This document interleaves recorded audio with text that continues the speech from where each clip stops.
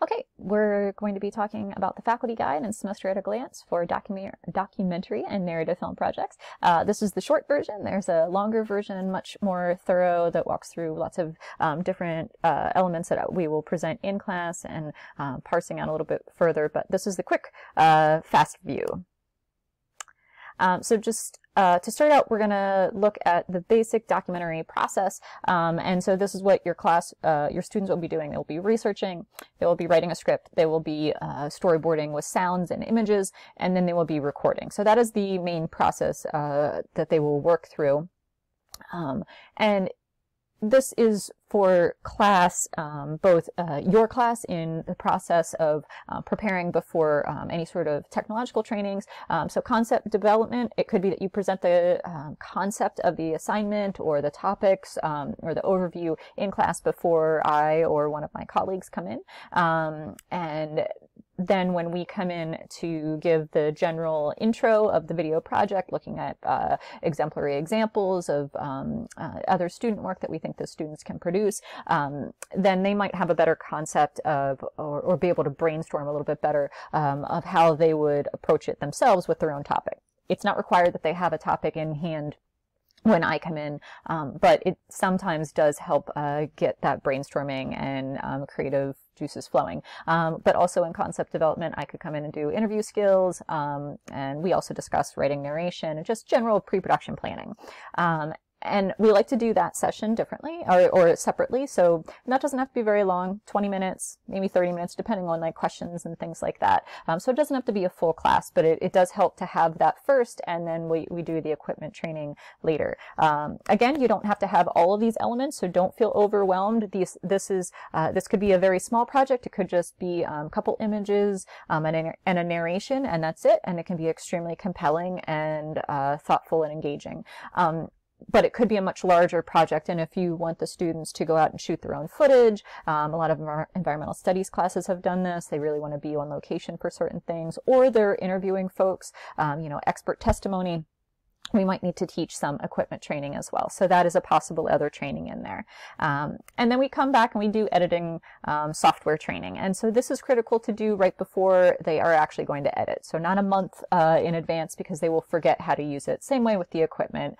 Trying to really organize that in the schedule to ensure that they're learning it and then they're actually using it right away, so they don't lose that knowledge. And then finalizing, figuring out one-on-one feedback from you or me, looking at the refinement, possibly an in-class critique if this is a larger project, having maybe a 1-minute submission, and having the class look at that before they work through further.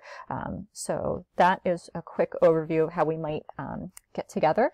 Some things to consider for grading elements. So I'm going to go into a rubric in a minute. But looking at the content's number one. A large percentage of the grade comes from the content and the quality and extensiveness of research. Delivery, how they organize their content, and then how it flows, how they have decided to transition the information. The narrative itself, whether they present material in a compelling and interesting or a commonplace and uninteresting way. So really trying to think of how they are presenting this, and is it the same as some other video somewhere else, or have they really brought new analysis or coupled different concepts together in a creative and interesting way. Relevance, does it connect with the overarching themes of your course, and is it aligning with what your expectations are? The technical is an important part. It's not like it's number one, but it's like anything else. I mean, we do expect them to take the basic understanding of what makes a compelling and successful video.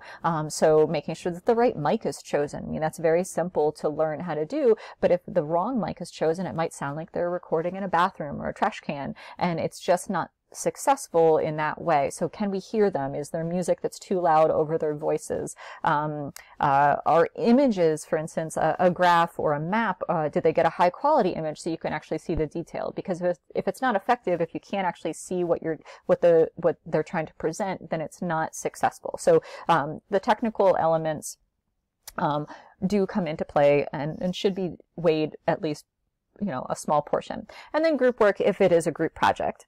And again, considerations for group work are something that you will have to work through. Are students self-creating their groups, or are you assigning them? Really thinking about this in advance. Having clearly defined roles before the production begins, so that students know what their expectations are. A lot of times I do hear that, oh, this student's really good at doing editing, so they're going to do most of it. But really, I mean, when you're looking at the rubric and you're looking at content, everyone needs to be part of the content creation. And so ensuring that everyone has put the time into the research and the analysis and really building that narrative is important. And then having group critique each other's work in progress, thinking about an in-class critique, either just within the group or the whole class. And then again, looking at group evaluations to ensure that the students feel like they have a voice, and that it could be a private either survey or in person, but they do have the ability of giving some feedback on how the group project itself worked. I know that this is sort of small, and we can submit an example to you. But in general, this is, a sample rubric that aligns with those grading elements. So content in this one is 50%. The relevance to the themes in the class are 20%. So, making sure that it connects with what your expectations are. Delivery. So again, we talked about organization and flow. And again, that's only 10%. The technical polish for this one, they also had as 10%. And so again, like, really parsing out what that looks like, sounds like.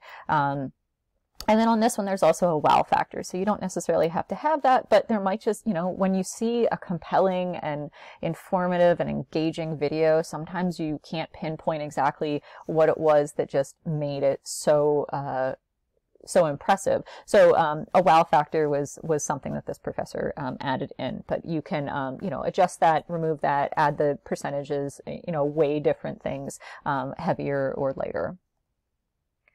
Media and equipment. So we have a lot of different equipment. The key here is that you don't have to necessarily know what you're looking for. You and myself or my colleagues will discuss what your expectations for the project is. And so if they do have to record something, it could just be that they're using their phones, could be that they have to check things out. But just ensuring that they have the right equipment to capture whatever they need to make a compelling and strong argument. And so we will work with the Media Center to ensure that we know what the students will be coming in for. So this is not something that you have to be an expert on, but we will work with you and your class to ensure that everything is prepared. And so a quick look at the pre-semester planning. So we will get together.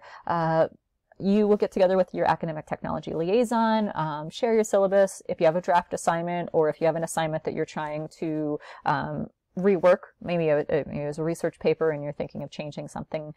Submitting any of that to us in advance is super helpful, but at least during the consultation, we'll discuss what your anticipated percent of final grade would be, and then we're going to try to align that with the how long the project should be. So we generally never, assign a 15-minute video. An 8 to 10-minute video is a pretty substantial project, and, will account for a large percent of the grade. So trying to just make sure that these things match. Looking at the semester schedule, also looking at what you can devote to in-class sessions for student support. A video project's extremely important to have at least 2 sessions, even for the smaller projects. And so if you can't add that space in, then the success of the project for the students is not as likely. So we really want to do this to ensure that the students feel supported and feel successful and feel like they have all of the elements and resources that they need to make a compelling argument and a successful video project. So the 2 that are recommended for all video projects are an intro, best practices, examples. So we will show just some small portions of examples, really looking dissecting different elements of a video and what worked and what didn't and why it did, as well as brainstorming concepts and creative thinking and looking at different styles of the video process or outcomes. And then a video editing training. So that's also obviously recommended for all, so everyone, not that students don't know how to edit, but sometimes they don't necessarily know how to use a video editing program to really work through, especially a larger project, and really organize all of their content and think about how they're going to start from the beginning and add all these different elements, videos, images, audio, all that. And then sometimes we do a 1-minute draft in class critique, like I said. An open lab session can also be an option, and then sometimes we do an in-class film viewing. I mean, everyone likes to see what they've produced, and it's a successful, fun time. Also, we will work together to prepare resources. We have some general public domain copyright-free images, video, sound, but there might be something very specific for your topic, so I can look up additional ones that really align with your course content. Fair use guidelines for education. You can use copyrighted materials, so we'll discuss that just enough to make sure that students know that they can't just go take anything and use it. And then your bibliography expectations for the media resources, so the students know how to capture all of the locations that they have been sourcing their materials.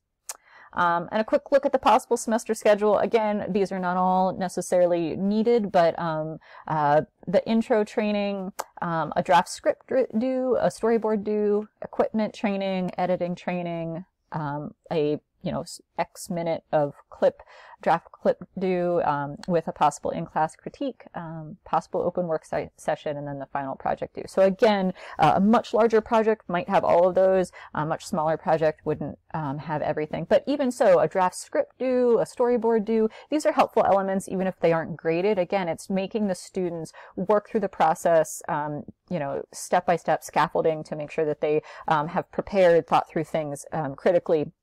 So when they are getting to the editing portion, they have a roadmap, they have a guide, they have the research.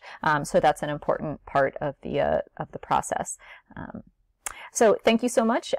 We can chat more, and you can watch the larger video if you are interested.